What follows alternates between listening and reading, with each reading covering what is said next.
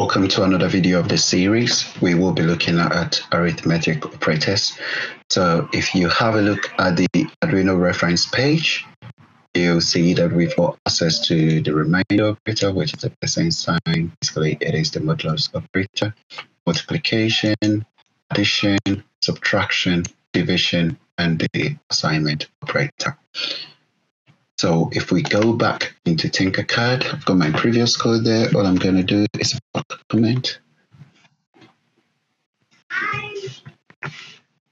out the code, and I can make room for new setup.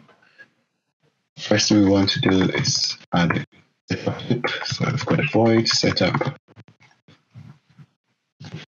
brace. Then we'll add a loop function.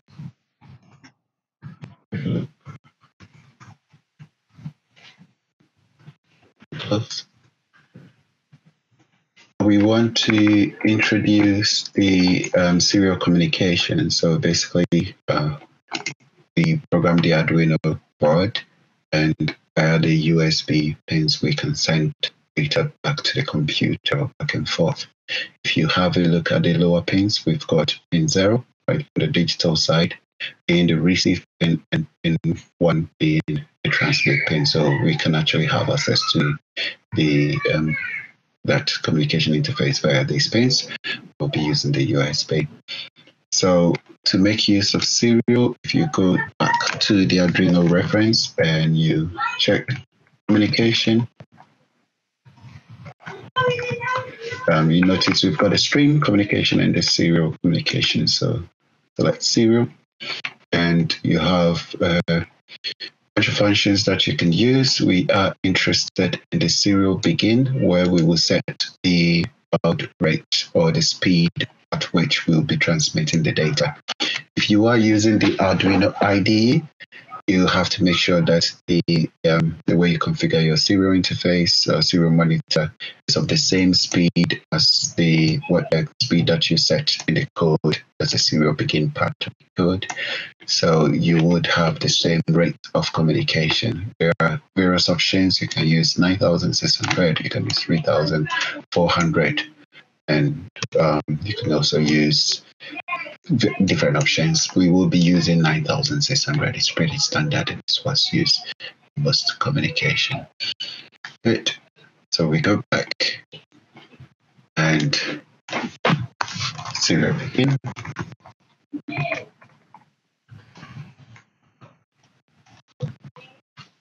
$1,600. So that will initialize the serial monitor. In Tinkercad, we've got the serial monitor at the bottom here, so we can use to visualize things. So we've got two key functions that we'll be using today, and it's the serial print function, help us to print characters or string variables, basically variables, into the serial monitor interface, and the serial print will continue appending the variables that we print. The serial print line will end the line after we print the variable. Okay, so let's introduce some variables. Let's say character variables. So let's say char x equals. Let's use and integer variable. So int y equals say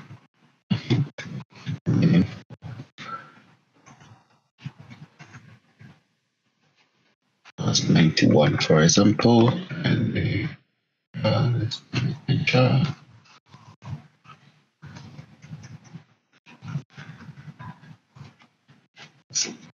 So first of all, in the loop function, we want to continuously print m on the same line. So we use serial print.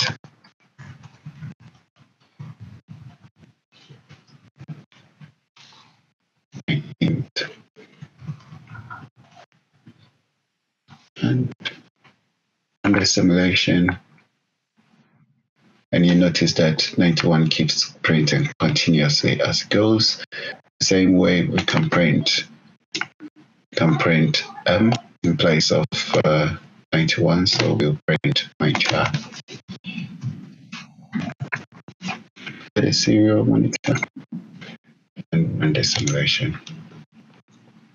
You notice it continuously prints M.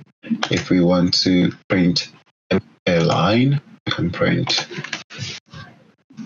line, run the simulation, and then it'll print a line, basically just ending each line.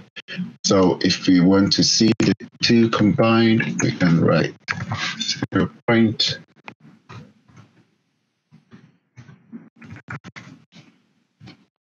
end, and afterwards we'll print the end line, the 90. So we should expect 91 printed and appended with M, and before it moves to the next line.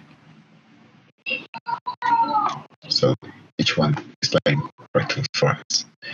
Good. So now we will introduce the arithmetic operators. So let's say we've got stop the simulation, clear. We keep the integer, so we can get rid of the character. Let's get rid of the char variable, integer, get rid of this one as well.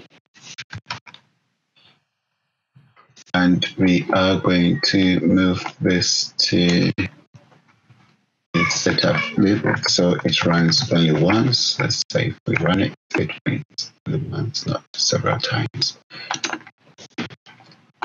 So in here we can say the addition operator. That's simple. So we have my int equals 21 plus 9. In the case that if we print my int as expected, expect the output to be 100. So let me clear the screen. Do some cleaning by making it print line. So if we print out, we notice that it is indeed 100 as expected. Good.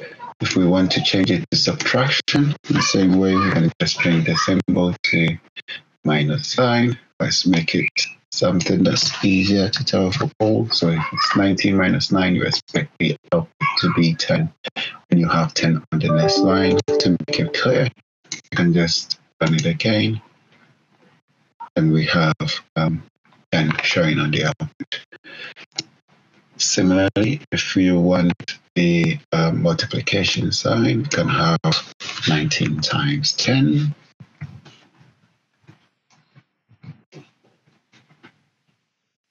And 19 times 10, we expect the results to be 190. So we have 190 going up on this new monitor as expected. And also, it doesn't need to be a variable being printed. We do a serial monitor, we can say from the addition or the operation in the serial monitor. Okay, so everyone should the answer to be the same, another 190. Then comes the working with floating point numbers, so we can change the integer to 5 and divide it by 2. Space there to make it clear. So the int equals 5 divided by 2. You expect the answer to be 5. However, if we print it out, notice the answer is indeed for the simulation, not 5 times 2, 5 divided by 2.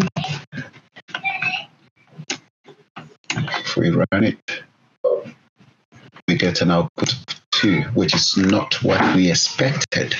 So what is happening? What is happening is that we are taking an integer variable, and hence 5 is it's an integer, and you are dividing an integer by another integer and passing it to an integer. So the result is only taking the integer part and leaving the decimal part behind, or the floating point part behind. So we need to declare it as a floating point number. So let's comment out the sign and same. Instead of my int, we define my float. Call it float was 5, and so plus relation to new variable that we have.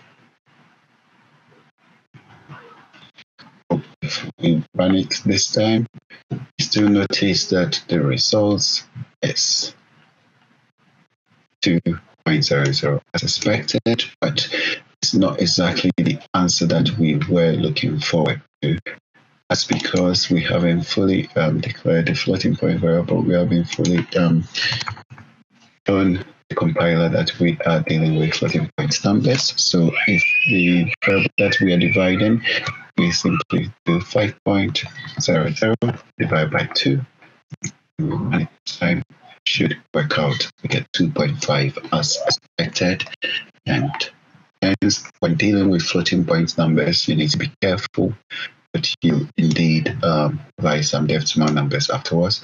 You should note that floating point numbers do take a lot of memory space, and hence it takes a longer time to process floating point numbers, and also the two floating point numbers are exactly the same, so the accuracy is quite limited. Hence, if you don't need floating point numbers, do not use floating point numbers unless you really have to, unless you really understand what you are doing, unless the code requires it. Okay. So then we will introduce the modulus operator.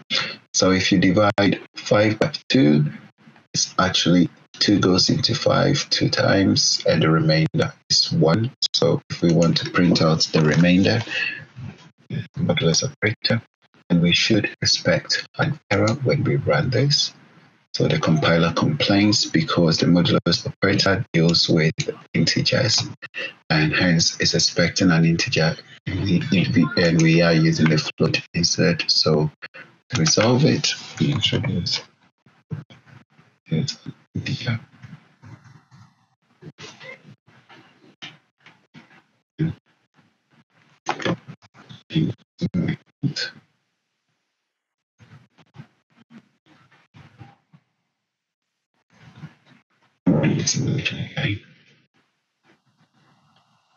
It is complaining. I missed something. Let's see what I missed. So go back and change what number. Run the simulation. Now it works perfectly for us dealing with clear integers, and we see the remainder being 1. So the modulus operator is quite useful if you want to perform operations that deals with remainder of things. Like in this particular case, we can use mod2 to find out whether numbers are odd or even numbers. It's also very good at returning the index of divisions in numerator, denominator, and others. So if, let's say, we want to find out if a random number is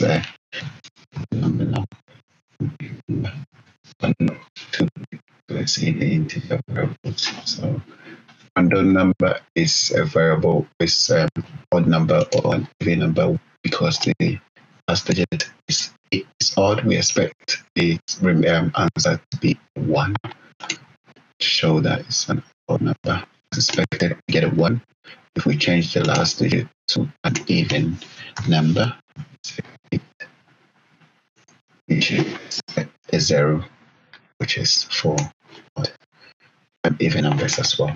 Good. So guys, if you want to see more about how to deal with conjoined numbers or concatenated numbers, more about programming your Arduinos with